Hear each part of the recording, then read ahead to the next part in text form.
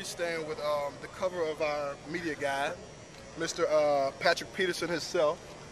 You know, that's that guy right there. That's really him. You know what I mean? Pat, can you tell me what is the fuel of a top athlete like yourself? What do you eat? What does your daily routine consist of? How do you do what you do to become the lockdown quarter and lock down the receivers that are on Peterson Island out there? Oh, I mean, first of all, it's an honor for him to give me all this praise. But I mean, being want to be one of those top corners, I mean, I have to first of all treat my body well. Throughout the summer, I was waking up 5:30 in the morning, doing a 3-mile run. Just being in that top condition that I need to be to go out here and play against some of these elite receivers and playing punt return and kickoff return as well. What I eat a lot of protein, drink a lot of water to keep my body healthy. Well, your meats, me being from Mississippi, you know, I'm a steak and potato type of guy.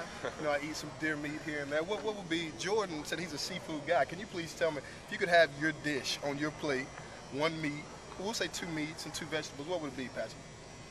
I'm like you. I like the steak and potatoes also, but my favorite dish of all time is shrimp and chicken Alfredo. There you go. You've heard it from the man himself. The number 7, right here, Peterson Island, lockdown, coming to you 2010. Thank you.